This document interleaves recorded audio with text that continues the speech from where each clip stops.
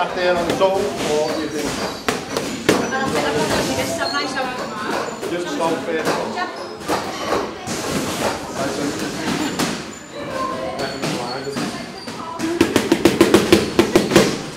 Good. One, two. Good. Chloe, what should I say? Commonwealth champion. Hey, it's not been a bad year for you this year. You won a national competition under 51 kilos. 51, yeah. And then for England you went to, was it Jamaica or Bahamas, was it? We went to Miami first for a training camp and then Bahamas. Not bad, eh? Not bad. Like a big holiday for you. We didn't go there for a holiday though. Where's your medal? I got it. Is that it? Oh, no. Where is it? Yes, it's in here. You see me get it out. And how did you feel? Felt good, you know. It's everything I've been training for like years, and I've been away a lot of times now with England, and sometimes I just miss out just a little bit on doing medaling at like big competitions and stuff. So, but if anything, it's really like made me want it more, and it's made this moment extra special. A man actually come up to me afterwards and was recording me speaking, and he said to me, you know, the first and second round was good. He said, but like, what happened in the third round? You just didn't stop, like you just went for it. I said, I knew I had it, but wanted to make sure I definitely had it because I've missed out that many times. Yeah. Do you know what I mean? I'd make sure, like I had to make sure my tank was empty, I'd done everything I could. You know, there's so many guys who step out of the ring and lose a close decision, and yet they're not even breathing heavy. And yeah. You're thinking, well, you know, you're not going to make that mistake, are you? No, and if that's what I mean, so all that stuff in the past where I missed out on. Has got you that gold medal. Yeah.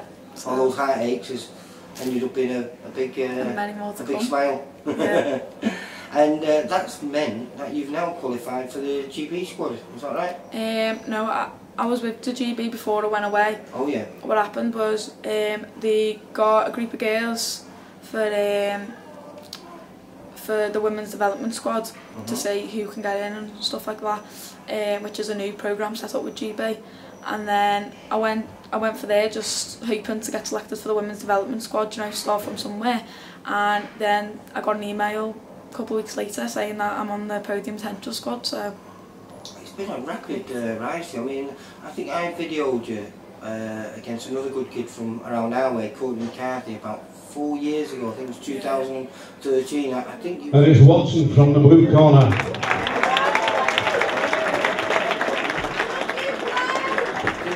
Probably your second or third fight, and even then I went, whew, these girls are good.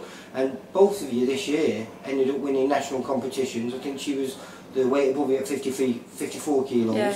You won at 51 kilos, and like I say, you kept persisting, and now you're Commonwealth champion, and two of them from the same gym. Yeah, you and Basha. We said that. I got a photo with him when he brought his belt in, and I said, oh, wouldn't it be good if come back and there's two Commonwealth Games champions? No, one amateur, one pro. And did you? What were your expectations when you went out there? Because as a youth, you're probably one of the youngest girls over there, wasn't you? Well, we was all youth. It was like yeah, I know, but the youth though is a 2-year age difference, isn't it? You could be 17 or you could be 19, yeah. And you must have been one of the youngest youths that had gone over there. I was one of the youngest, but I've had a lot of experience. So obviously I'd done a lot with England when I was a junior. So I was expecting myself to get gold.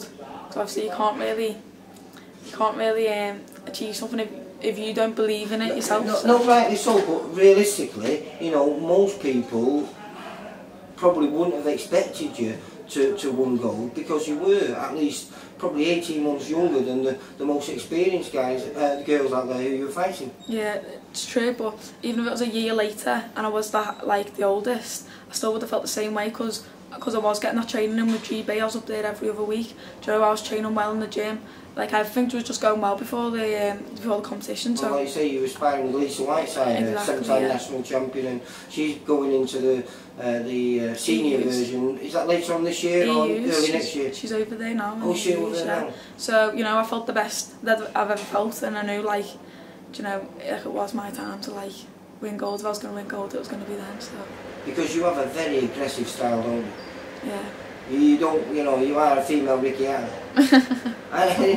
No, it can change. In the nicest possible way, you aren't horrible because you're just non-stop and you're quite brutal. I think it changes as well with like who I'm in with and stuff. Like, not like I don't be less brutal with someone else. I mean, like I can go forward, then I can go back as well. So it's something that comes in handy. So what are you hoping for then in 2018? Because I mean, it'd be hard to surpass what you've done in this year. I was a youth Olympics. Oh, so right, it's a busy year. I'm not sure yet, because I've just been focusing on doing the World Championships in November, and then there's the Europeans at the start of the year, I think, because that's to qualify for the Youth Olympics. So you've got to get they're saying you've got to qualify, you've got to get gold in the Europeans. So just focusing on a lot of stuff now. Alright, well listen, it's been a pleasure to speak to you. Hopefully I'll catch you. Were you going to do a little training session here now? Yeah. And what's this just ticking over now? You must deserve a rest up there. I have had a rest, to be honest with you. I come in yesterday. Well, how long was it ago when you picked up that gold medal? Don't know. Okay, 2 weeks ago? Yeah, something like that. So you've had a rest? You mean you've had a few days off then? No, I've had a week off. I've been like a week and a half since I got back. So I've had a week and a half off. Just do a training session now, get ready for a multi-nations camp on Wednesday up at well, that's one thing we forgot to mention. You won the 3 Nations as well, didn't you? Yeah. In between picking up your first national. Well, that wasn't your first. It was your first national as a youth. And then you won the 3 Nations and then the Commonwealth. Yeah. We're on a roll. Congratulations, guys. Thank you. Take care, love. Bye-bye.